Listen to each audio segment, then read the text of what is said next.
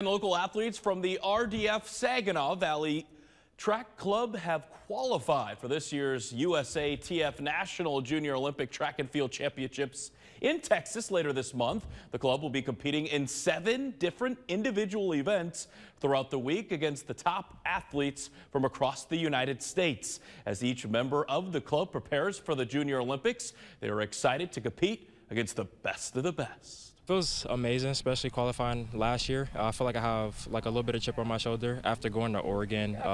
Kind of felt like I didn't produce how I should have, so kind of like going on a little bit of a redemption tour. It means a lot, and I'm going to be competing against a lot of good athletes, and hopefully I can just showcase my talent well and do good. I'm a bit excited, and hopefully I just PR and run my best.